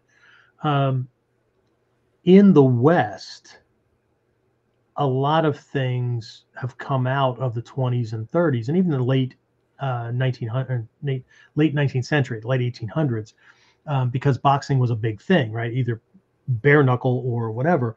And so you will see a lot of this working in. But, from the late 50s, early 60s into the 70s, right? Jun Rhee brought Taekwondo, which was a combination of a warrior style of Korean fighting and a monk style of Korean fighting, right? That he kind of combined, brought that to the United States. I think it was 1955, give or take a couple of years. And so back then, though, judo was prevalent, right? Watch James Bond movies, right? Doing freaking judo, right? That kind of stuff, right? And then karate, Japanese style karate kicked in. So people are then doing, like they're doing these from the hip kind of shots and whatever, right? Before that whole judo takeover kind of thing, right? Which was kind of a vestige of what World War II vets and occupational forces learned while they were in Japan, starts to permeate into American movies and Western movies and things like that, right? Before that, watch the fights in movies like in old black and white, whether they're action things or the thrillers or whatever, right? These guys are like, even into the early to late 60s, I'm binge watching the original series. Well, not the original series because that goes back even farther, but the popular series that the movie The Saint was based on. Roger Moore starred as the Saint for 8 years, I think, right? But like big old freaking haul off, just punching the shit out of each other, or they jump on them and they're wrestling on the ground, throwing each other over tables and crap, right? All the movies that date back before that, right? It was this big old fisticuff things and shoving and jumping over a couch and tackling people and dragging them to the ground or grabbing a lamp and throwing at them, right? Shit that looks like somebody's pissed off and they're going at each other, right? But the more these martial arts started to permeate things, right, then that starts creeping in. So you start to see more judo throws. You start to see, karate chops, right? And that's even what they called them, right, back then, right? And then Taekwondo kicks in to the point where even fucking space aliens are throwing Taekwondo kicks and stuff when they're attacking people, right? And then, right? So culture plays a lot into it, but you're absolutely right. I mean,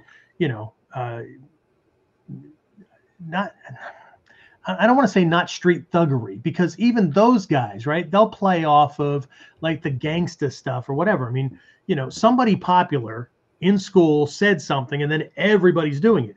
Somebody popular, right, or other people saw it was cool, decided to turn a freaking handgun sideways, right, and have their wrist bent, right, to threaten somebody. And what you don't see is the number of people that pulled that trigger and blew their wrist out because of that little action, right? But this stuff permeates, right? And this stuff kind of kicks in. Where you see more of the stuff that I'm trying to convey to my students, and you guys understand, and Dave was absolutely talking about this, was those of us who have been in things where they don't watch a lot of TV, or they're not from the West, or they just want to kill you, right? And they're going to do it by any means necessary. Right? So, I mean, we could talk about from the dawn of time until the end of time, because ultimately shuriken, right, hand-thrown blades, right, can be traced all the way back to the first time a human being picked up a fucking rock and threw it at somebody else. Right?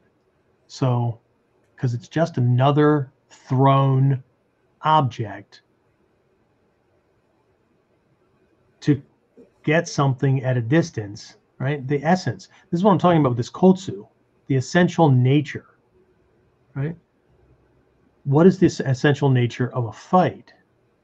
It's a conflict between two people with a similar goal, but opposing agendas. And generally they either don't know each other, so there's no vested interest, or they don't like each other.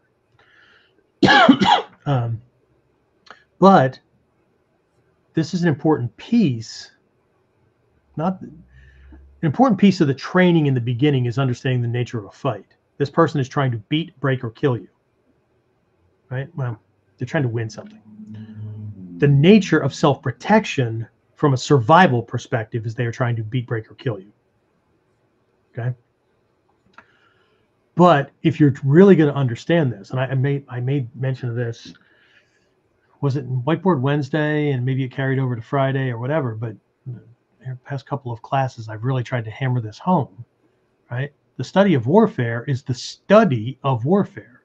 And that takes into account so many different realms and areas of study and whatnot, right? But ultimately, anybody that's aiming for advanced level stuff, right? Psychology and sociology and things, not that you have to go to college courses and things like that, but they become more and more important, because when we talk about the kotsu of an attack scenario or a fight or whatever, the essential nature, what is the essential nature of that attack? What are the combatants trying to accomplish? What is the reason behind why the aggressor or the attacker, the techie, has initiated this at all? Okay. Because that's going to play into you saving your ass to make sure you don't get ass raped by 10 guys in the prison shower because you misused use of force and you stepped outside of the self-defense paradigm, which is absolutely, in a modern context. Now think about all those techniques that everybody's learning. I only want to learn the traditional way. Well, all those traditional ways are to kill somebody. Well, some of them have restraints, and oh yeah, of course they do, right? But ultimately, you're rendering a human body inoperable. You better be able to frickin' justify that. Otherwise, I'd rather be tried by 12 than carried by 6. No, you fucking wouldn't. Because that'll be the least of your concerns if you lose. And then who's going to protect your family?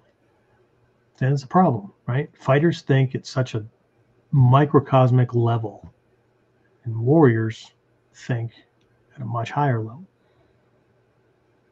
Okay. So, what's the nature of the attack? What are they trying to accomplish? Because I got to tell you, an opportunistic attacker, regardless of what he's coming at you with, is easier to handle than somebody who's targeted you. That's damn near impossible. Because if somebody's targeting you, the one guy doesn't get you, there's always somebody next. Being targeted is not the same. And this is what we're talking about with understanding the nature of warfare, right? And hey-hole, strategy, military strategy, understanding what your opponent is thinking, understanding this is not the same. Hatsumi Sensei has always made the distinction between real Budo, Bujutsu, life or death stuff, right? And conventional martial arts. Always. And since 1980, I have watched the masses more and more convert this into a conventional martial art. It's easier to learn that way.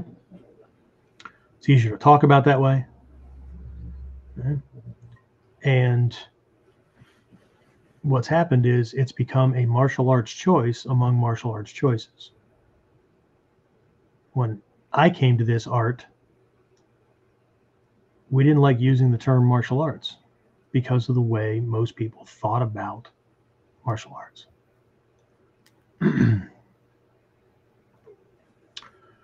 Anyway, what else we got, James? Lee said all kinds of bullcrap comments, and you are paying attention to them. I believe you already know that, though, so there must be a deeper meaning to your actions. All kinds of bullcrap comments. From the YouTube videos. Oh, yeah. Well, my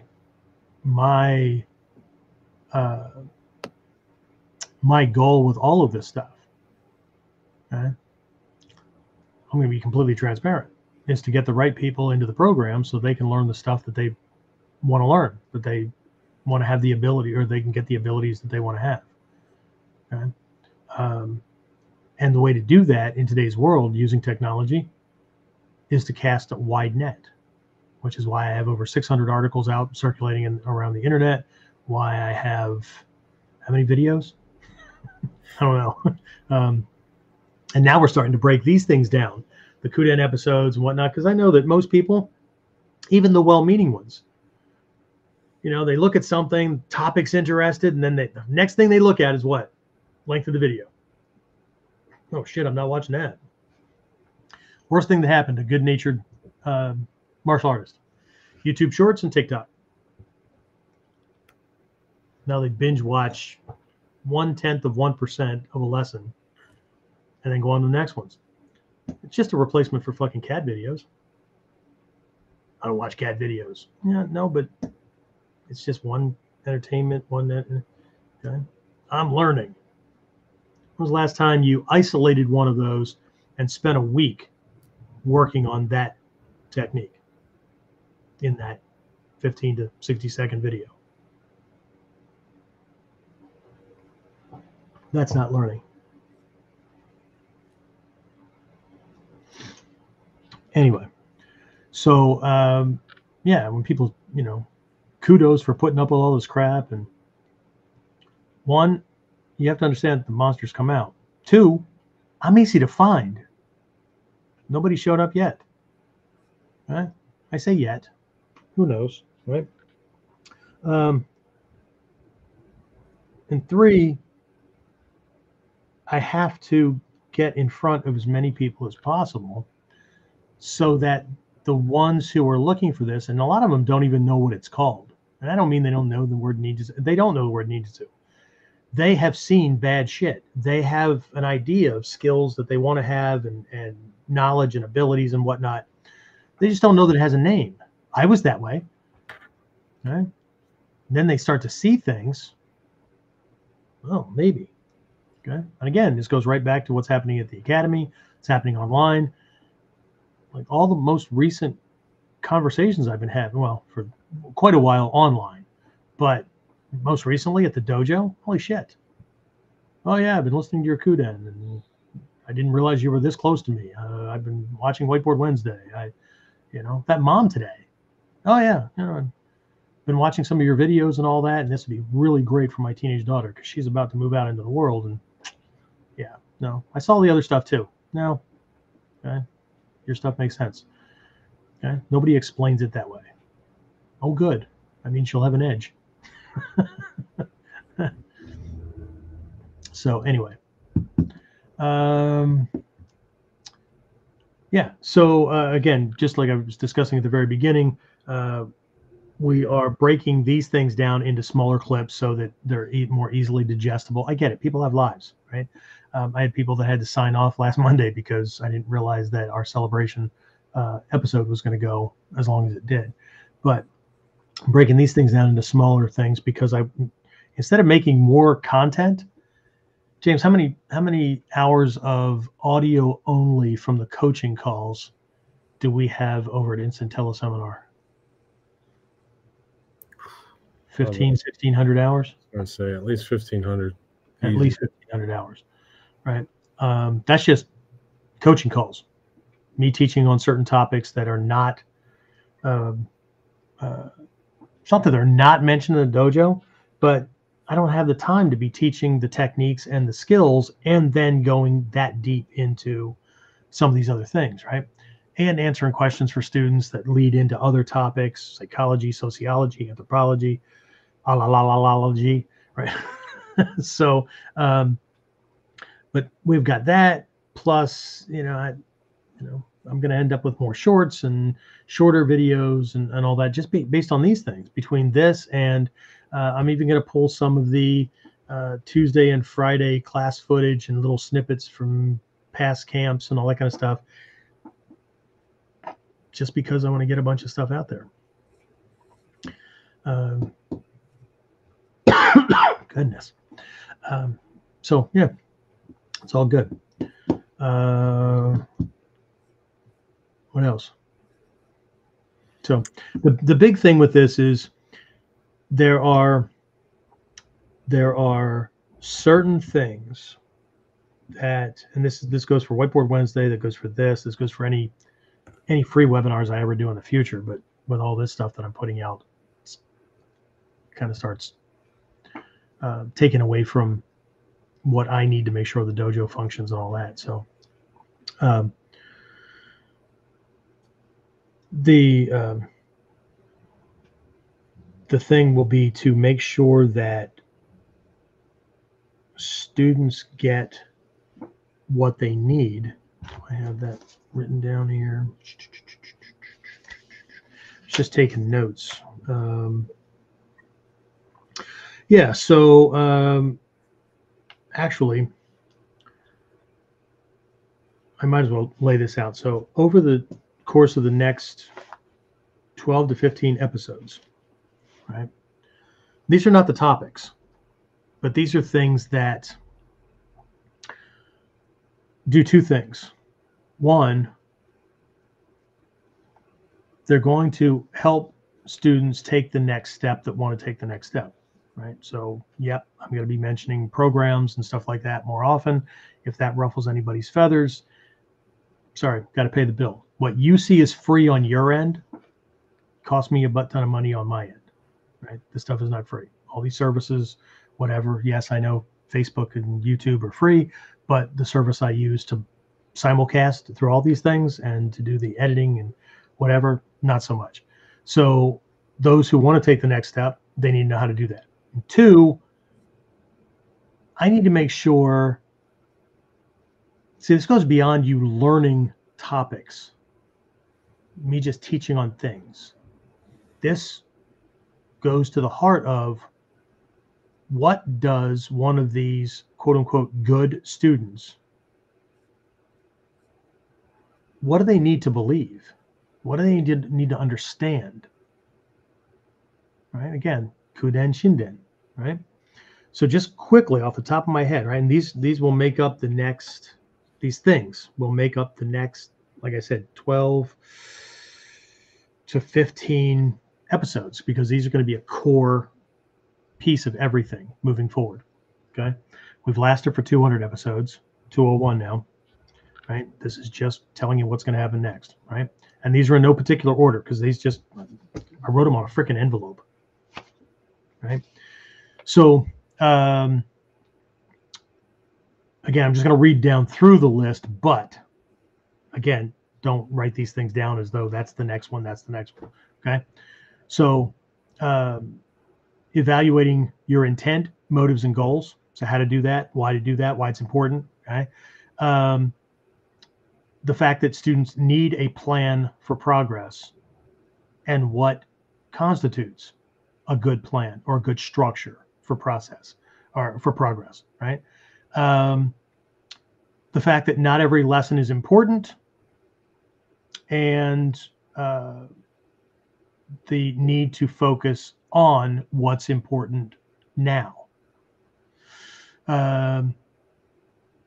Here's a big belief that I think all people have anyway that come to me as students, right? My size, age, and shape should prove that everyone can do this. Tired of hearing people say, well, I'm going to lose about 20 pounds, or I got to do this, or I got to do this.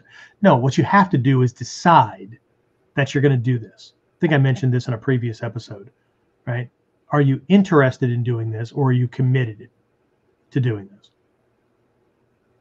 Those are not the same thing, and both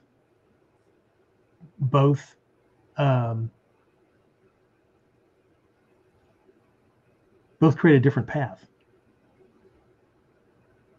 Okay. One of my guys, I'm not going to call out any names at the moment, but he hit this in two stages. The first one was when he reached out to actually enroll in the program. He had been doing webinars and all kinds of things before that, but reached out and said, it's time. I got to do this. I'm pulling the trigger. I'm going to do it. Okay. Jumped in the program, and then was with the program for quite a while, and then scheduled a one-on-one and said, okay, now I have a specific plan and agenda, and this is no longer about generally doing it. This is about specific outcomes. Okay. So these things happen in phases, right? Next, this is not something to do like a pastime or an interest. This is to be used in life, right? This is not something that I do. This is so much a part of who I am that I can't not do it. To not do this is like not breathing. It relates to everything in my life, which is difficult to do when all you do, not you, because you guys are all enlightened, but it's difficult to do when someone is only doing taijutsu. Right? Number next, how to make sense out of chaos, logic in the lessons, right? In the kata, right? What is it conveying other than the step-by-step, right? And again, whatever you're translating it as is the best that you can do, which is why we get teachers, which is why we get mentors, right? Because as long as they're not like just a little bit better than you, right? They can see things that you don't even know is going on, which is the point. The point is to get to a point where when the attacker comes, he has no freaking idea how out of his league he is, because he can't see. This is the art of invisibility. Not that you're doing sneaky shit and disappearing in a puff of smoke. You can see things and you can do things, and you're watching for things that he doesn't even know are going on. And when you do things, the way you do them and the reason you're doing them are virtually invisible to him, because again, he doesn't know what he's looking at. This is not about being different to be different. That's a style. This is being different because your perspective and what you're looking at and what you're looking for and your understanding of Heiho, military tactics, and Seishin, not just your own knowledge, but understanding how different personality types operate. Oh, they have no idea that they're going to come at you. Yes, they're dangerous. Yes, they have a weapon and all that, but it's like a 6-year-old having a debate with a mature adult. They think they know everything. Their stuff makes sense to them, but they have such a limited view of the world that, right? So, number next, strategy and tactics make the techniques work in combat, not the other way around. Okay. This is about warriorship, being powerful and engaging with the world, right? Drop the victim mentality. So tired of hearing just and often it's side comments by the most well-meaning students, but it grates on my ears, and they don't even know they're doing it. All right. Let's see. You must be willing to do what most won't. Not a cliche, but until you start looking at what most people won't, how the hell do you know what to do? Okay. Focusing on the 8 gates, right? As primary function, 8 gates of the ninja, right? The 8 keyhole areas. Let's see. You can do this long distance. Okay.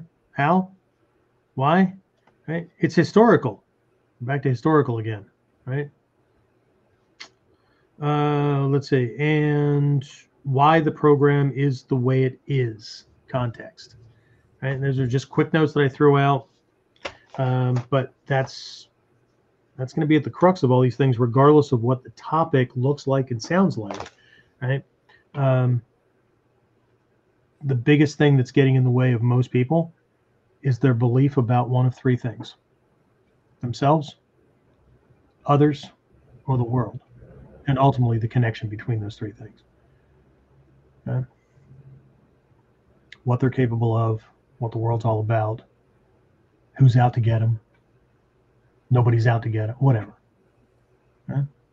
So anyway, what else, James? The only other thing was Leonard said, I don't get the argument between traditional or modern ninjutsu. If things had been different and the ninja kept on, I believe they'd adapt as the times changed. Cool beans, right? Yeah, but the essential nature of the art never changed. I remember going to a seminar with my first teacher in this art, and it was one that I had gone through twice before, because I understand that the lessons may be the same, but the group of students that are present for those lessons are going to modify how the teacher presents the lessons.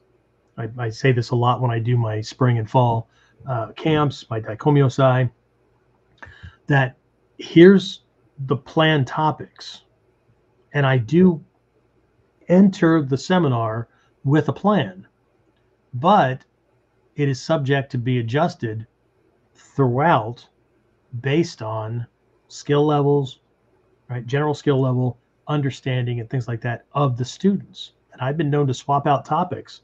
I let everybody know that I'm doing it, but it has to be done, right? as opposed to just ignoring everybody and this is my agenda. And okay? So the Kotsu is ultimately at the heart of everything. There are these people running around making up modern ninjutsu because of their understanding that ninjutsu is just a mix of a bunch of things. Doesn't make it ninjutsu. I've said this how many times before. You can say that a dog's tail is another leg, right? If we say the dog's tail is a leg, now how many legs does a dog have? If you answered 5, it's incorrect, because just calling the tail a leg doesn't make it so. Okay? You can call anything whatever you want. People do it all the time these days.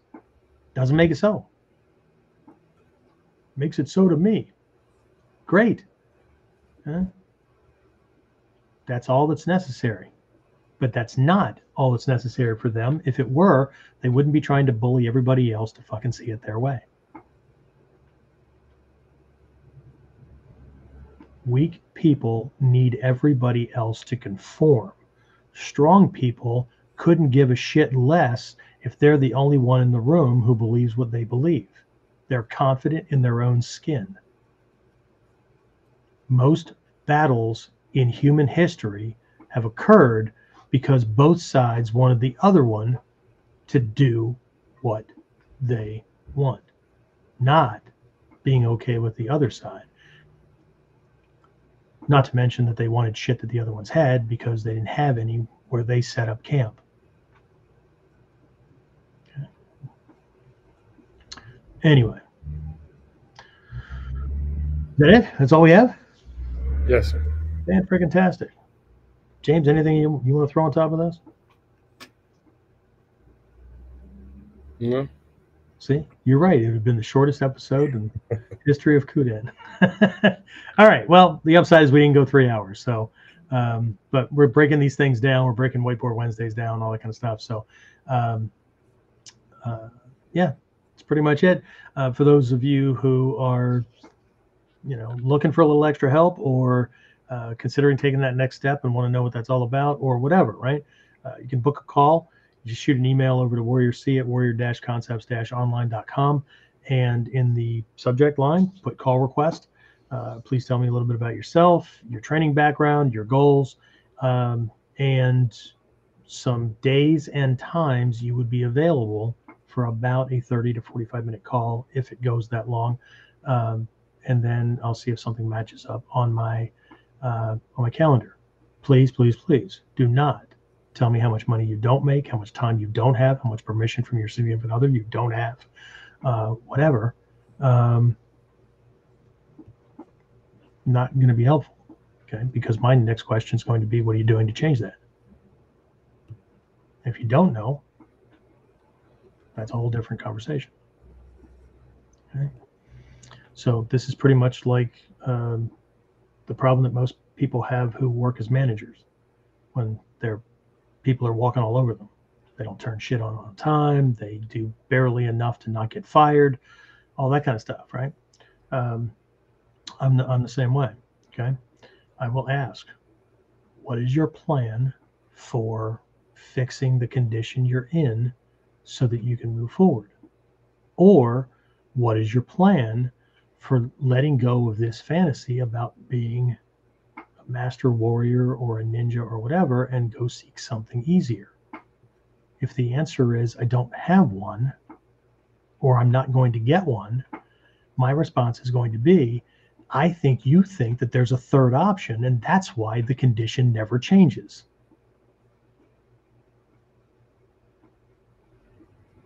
Okay?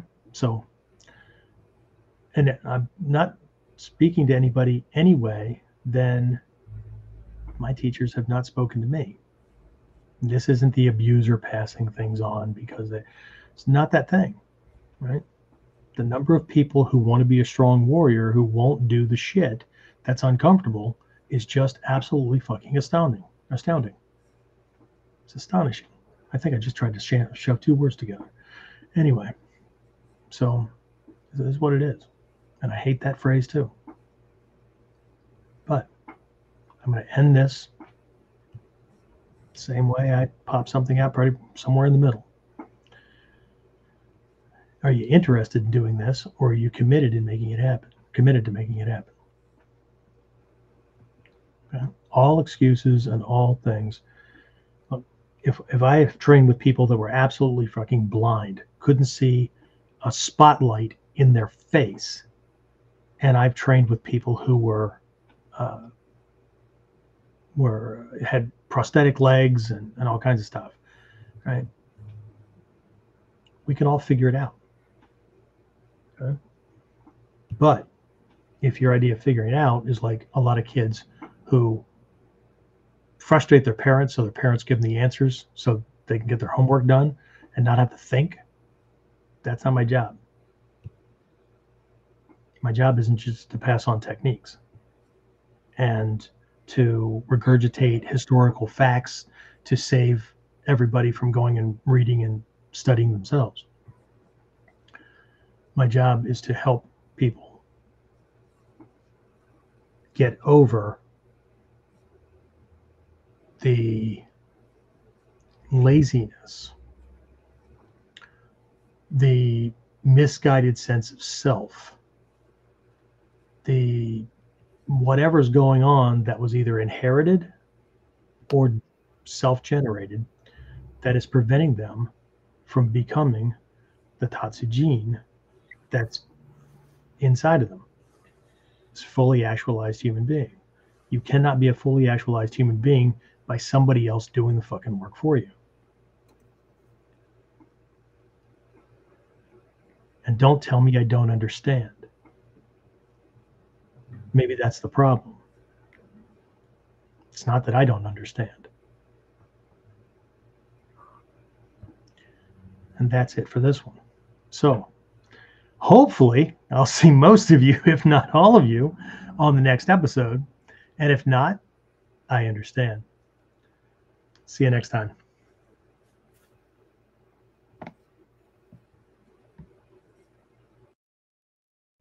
Get more of KUDEN Radio, subscribe through your favorite podcasting site, or join our clan of serious modern warriors at onlineninjaacademy.com.